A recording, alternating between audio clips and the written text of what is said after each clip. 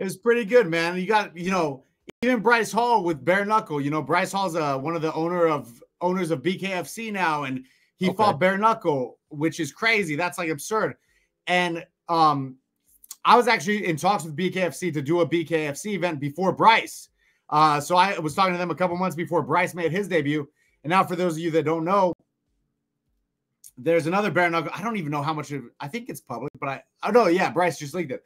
So Bryce is fighting bare knuckle again. And I just recently was with him in Vegas, and it looks like I'm going to be participating on the same card as him in April. Wow. In bare knuckle. So, nothing's in contract yet, but I have agreed to do a bare knuckle fight in April, which is crazy.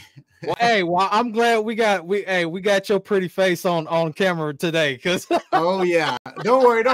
It's gonna look all right. Still, hopefully,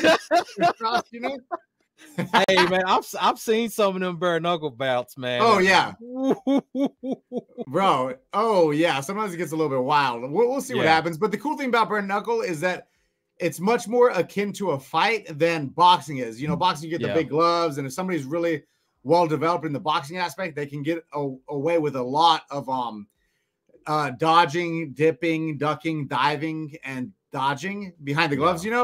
But the BKFC almost favors an MMA mindset a little bit more than it does boxing mindset to some degree, because you really use your hands a lot to manipulate somebody or get out of the way or whatever.